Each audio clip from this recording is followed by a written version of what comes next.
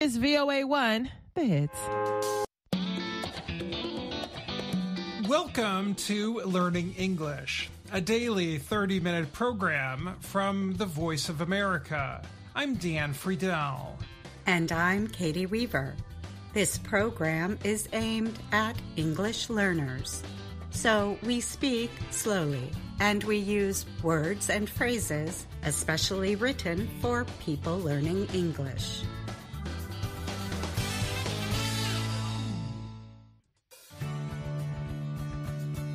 Today on the program, Katie Weaver joins us for an education story.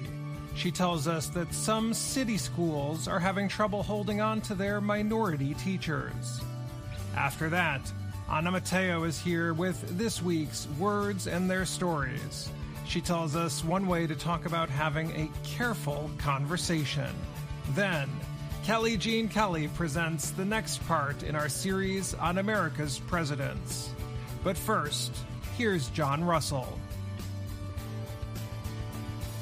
Sea ice in the Antarctic area fell to a record low this year. The drop is a result of rising temperatures worldwide. And there is no quick fix to make up for the damage, scientists said recently in a new study. Antarctica's minimum summer ice cover, which last year dropped below 2 million square kilometers for the first time since satellite monitoring began in 1978, fell further to a new low in February.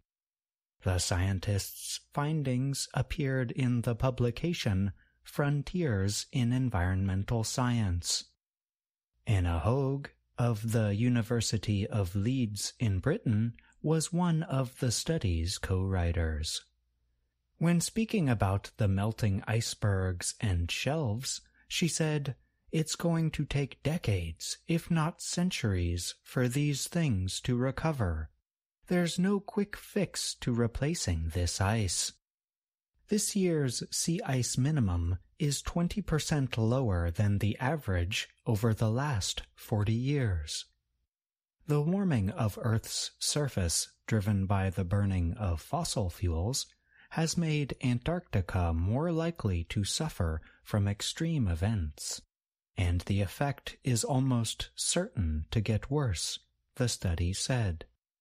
Climate change will lead to increases in the size and frequency of heat waves, ice shelf collapses, and declines in sea ice, it said. The study drew on recent evidence from scientific studies of the Antarctic Ocean, atmosphere, cryosphere, and biosphere. Last year, an atmospheric river coming from Australia pushed heat and moisture into Antarctica. The result was temperatures up to 38.5 degrees Celsius above normal, the largest variance from the norm the world has ever experienced.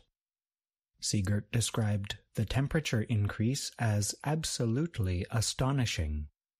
Siegert added that if the event had happened during the Antarctic summer instead of winter, it would have caused melting on the surface of the East Antarctic ice sheet, which has so far been saved from melting. Siegert used the term fragile, meaning easily broken or damaged, to describe Antarctica. Antarctica is fragile as an environment, but extreme events test that fragility, he said. What we're deeply concerned about is the increase in intensity and frequency of extreme events and the influences that they have in other areas. I'm John Russell.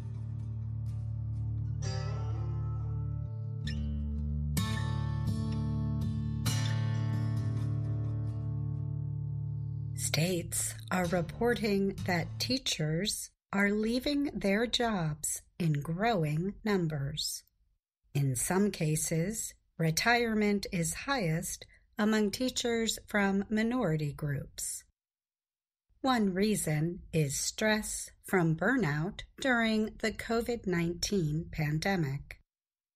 Another reason, teachers say, is low pay. And another reason teachers give is what they call the introduction of politics in the classroom. But the stress can be worse in schools serving poor communities that have a lot of minority teachers. Rhonda Hicks is leaving her teaching job in Philadelphia, Pennsylvania.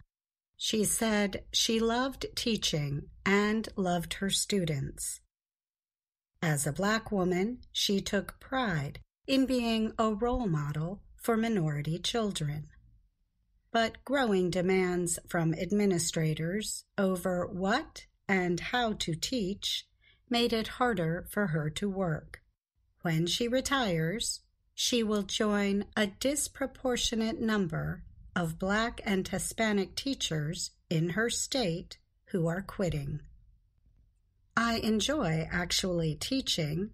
That part I've always enjoyed, said the 59-year-old Hicks. But it's the higher-ups. Do it this way or don't do it at all. That, she said, was stressful. Philadelphia has one of the highest percentages of Blacks in any major U.S. city. But the number of Black teachers has been falling. 20 years ago, about 1/3 of teachers were Black. Last fall, that percentage fell to below 23%. The Associated Press reports that about 80% of American public school teachers are white. White students, however, are not a majority in public schools. Having teachers who are the race of their students is important, researchers say. The idea is that teachers can provide students with role models who share their culture and life experience. Retirements could affect recent efforts to bring more Black and Hispanic teachers into public schools. New, inexperienced teachers are more likely to quit. Researchers say minority teachers often are affected disproportionately by layoffs. Ed Fuller is an education professor at Pennsylvania State University. In a report, he wrote that Black teachers in Pennsylvania were over 2 times more likely to leave their jobs than white teachers after the 2021-2022 school year. The numbers for Hispanic teachers were similar. They're in more precarious teaching positions, meaning you're in a position with less resources and worse working conditions.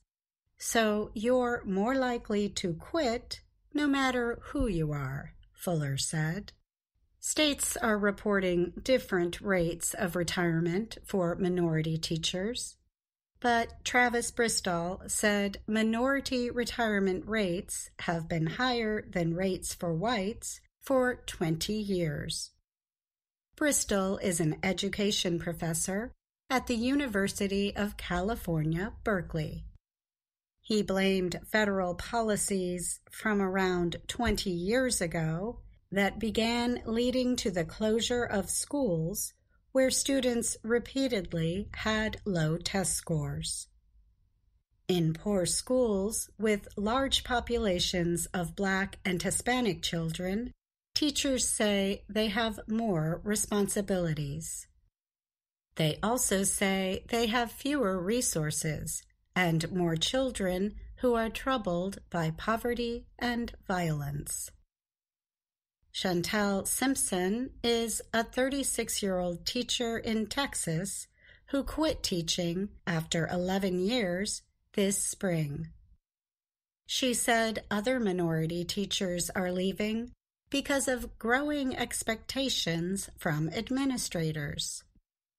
They believe we can handle more, Simpson said. So we get fitted with the children who are more challenging or have more requirements. It's crazy.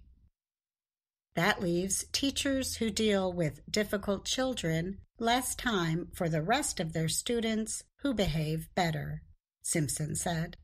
I'm Katie Weaver.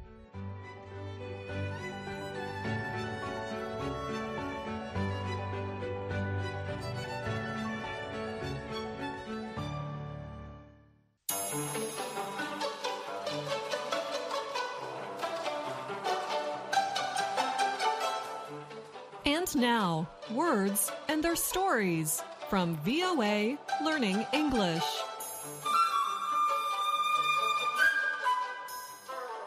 On this program, we explore words and expressions in the English language. We give definitions, notes on usage, and use them in conversations. Today, we talk about a piece of clothing. Gloves. We wear gloves to protect our hands. When the weather is cold, we wear gloves to keep our hands warm. When we do difficult outdoor work, we might wear work gloves. And when we clean indoors, we might wear rubber gloves to protect our hands from chemicals. But when do we wear kid gloves? Kid gloves are made from the skin of a young goat, also called a kid. Kid leather is very soft, so kid gloves are perfect for holding objects such as silverware and art without leaving fingerprints. Years ago, many servants would wear kid gloves. But today we use the expression kid gloves to describe a way of dealing with certain people or situations. People who are sensitive require kid gloves. And situations that are complex and delicate often need the kid glove treatment. However, when we use kid gloves to talk about people, it is a little different than when we talk about situations. To treat something with kid gloves is to handle a situation carefully and with tact. When we do something tactfully, we do it in a thoughtful way. Tactful people deal with people and situations very well. They are diplomatic. Handling a situation with kid gloves is the opposite of being a bull in a china shop. If you are a bull in a china shop, you handle a situation very carelessly. We talked about this idiom on another Words and Their Stories. Kid glove treatment shows special skill and sensitivity.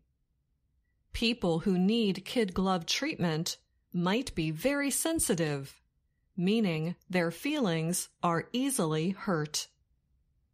Or they might be fussy and demanding. For example, really famous actors or pop stars might need the kid glove treatment. Now, let's hear the idiom used in a conversation between two friends. What are you doing this weekend? An old friend is visiting me. We were best friends all through middle school and high school. That sounds fun. Well, I hope it will be. Why do you say hope? Well, she just went through a very nasty divorce from her high school sweetheart. She's still very sensitive about it. So I have to handle her with kid gloves and not talk about our high school days. Sounds like a little kid glove treatment is just what she needs. And you can talk about the future instead. And that's all the time we have for this Words and Their Stories. Until next time, I'm Anna Mateo.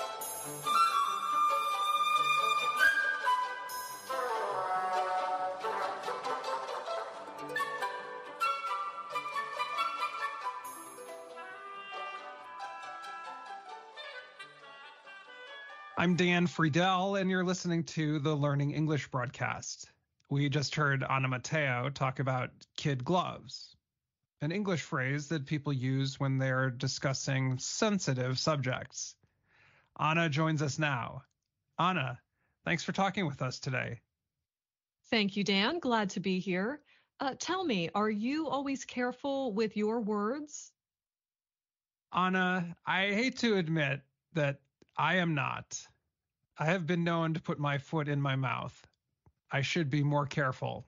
Perhaps I should buy a pair of real kid gloves to remind myself to choose my words more carefully. Well, Dan, I'm not sure that is absolutely necessary, but you could remember this conversation next time you speak without thinking. That's true, Ana. I'd hate to be a bull in a china shop. I could just play this conversation every time I'm about to have a difficult discussion and just remind myself to take it easy. Can you remind our listeners where this expression comes from? Sure, absolutely. The idea comes from the fact that kid gloves are special gloves made from the skin of a baby goat. So they are very soft, the gloves and the baby goats. And the gloves are used when handling very costly objects, such as silver or artwork. So they protect the silver or artwork or valuable object. I don't know if I really need to buy the kid gloves then. I don't have too many valuable things, but just keeping this conversation in mind will be helpful. Ana, our listeners already heard about one situation where they might want to practice the kid glove treatment.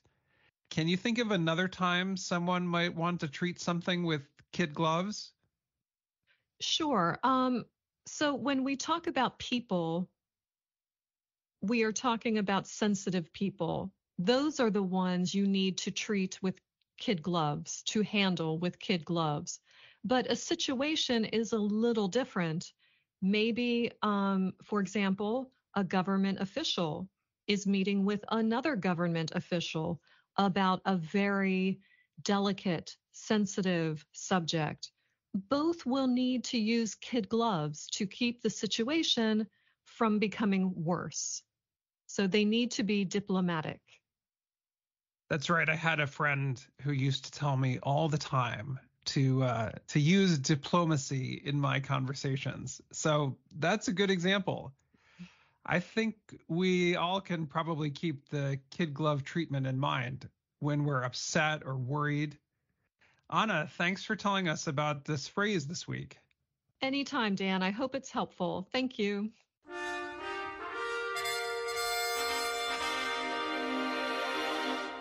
VOA Learning English presents America's Presidents. Today we are talking about William McKinley. He took office in 1897 and was re-elected in 1900. He led the United States into the 20th century. One way to think of McKinley is as a transition president. In the 1800s, lawmakers were mostly concerned with how the country was growing in North America. But during McKinley's government, the U.S. looked beyond its borders. Congress declared war on Spain, the first time the U.S. had fought a European power since the War of 1812 against Britain. The U.S. also took control of overseas territories, annexed Hawaii, and tried to regulate the world's trade with China. Some historians say President McKinley himself wanted the U.S. to increase its international influence. Others argue that he was just answering the country's mood at the time. Either way, his presidency is often defined by the country's rise as an imperial power.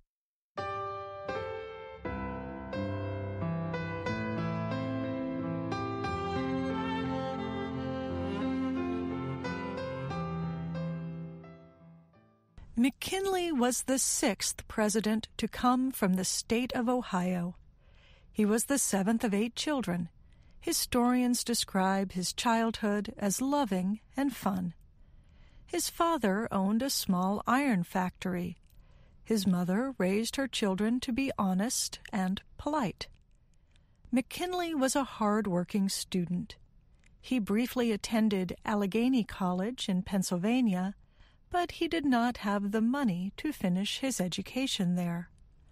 A few years after leaving that school, he volunteered for the Army on the side of the Union in the Civil War. He served under a man who would later become president himself, Rutherford B. Hayes. The two stayed close throughout their lives. After the war ended, McKinley studied law, became involved in Republican Party politics, married, and had 2 daughters. His wife, Ida, was an energetic, well-educated young woman from a wealthy family. For a while, she had worked in her father's bank. But Ida McKinley's health began to suffer. She was struck by seizures. Then her mother died. A few months later, her younger daughter died while still an infant. Ida McKinley clung to her older daughter, but the little girl soon developed a fever disease, and she died too. William and Ida McKinley were never the same. Ida McKinley remained sick her entire life. She spent most of her hours in a small rocking chair, sewing. William McKinley paid great attention to her. He organized his schedule to spend time near her, even as his political success grew. In time, McKinley served in Congress and as the governor of Ohio. He was known as a likable person and a skilled politician. His Republican Party nominated him on the first ballot at their convention. A few months later, voters elected McKinley into office in a landslide. He became the country's 25th president.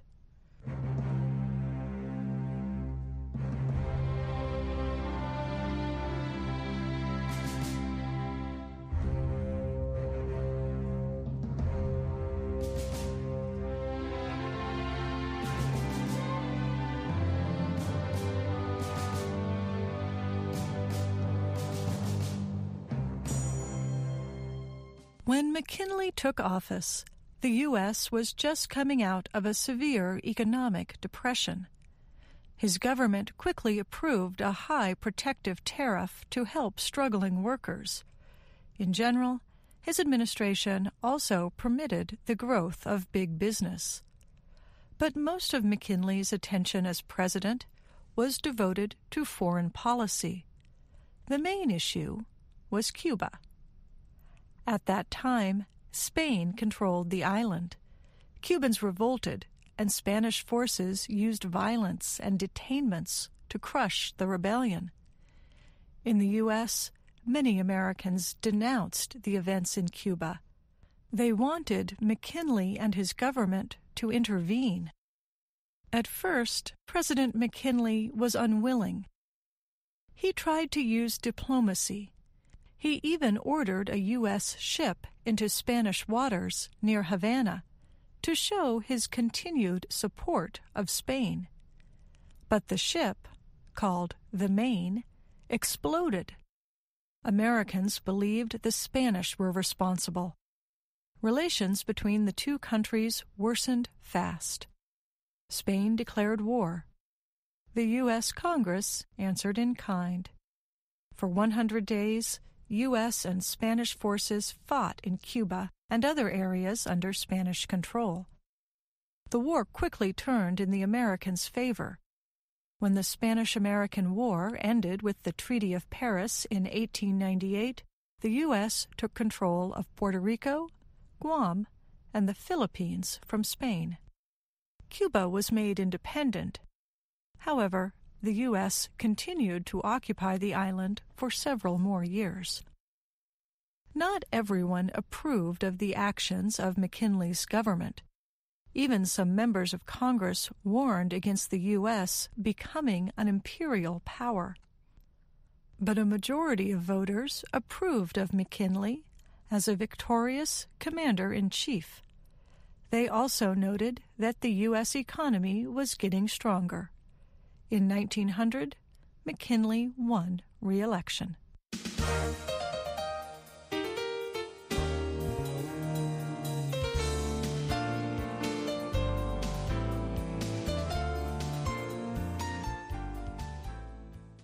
As it turned out, McKinley's second term in office was short.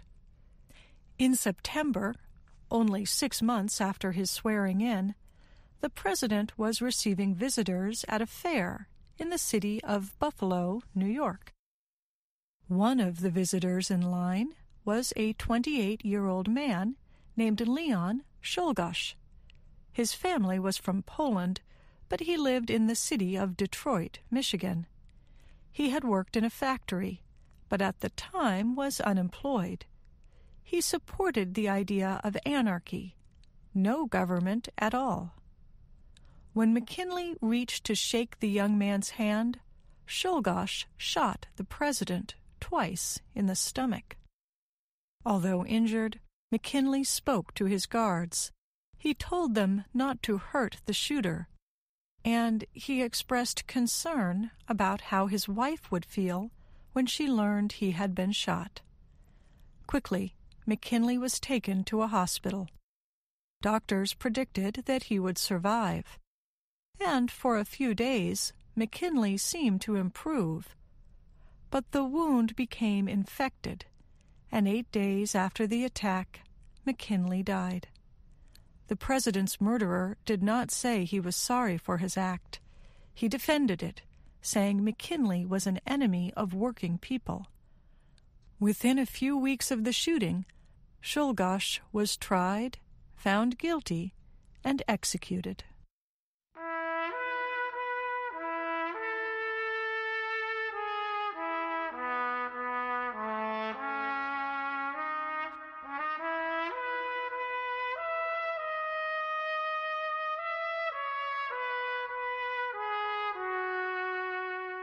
Both the nation and the world mourned when McKinley died. He had been one of the country's most popular presidents in many years. He left behind the beginning of what some called an American empire. He also marked a change in the U.S. presidency. When he first took office in the 19th century, most presidents acted primarily as administrators. But President McKinley began to act in ways that are more like a modern president. He prepared remarks to give to the media. He traveled across the country speaking to voters. He used the power of his office to direct the armed forces. McKinley laid the groundwork, but he did not completely change the presidency. He left that to the even more famous man who followed him into the White House. After McKinley's death, his vice president, Theodore Roosevelt, took office and truly brought the country into modern times.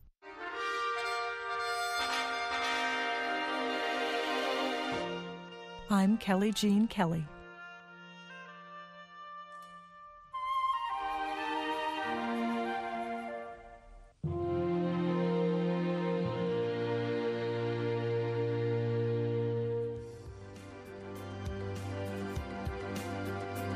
And that's the Learning English broadcast for today. Thank you, Kelly, for that report. And thanks to our VOA colleagues for their work on today's program. Most importantly, thank you for listening.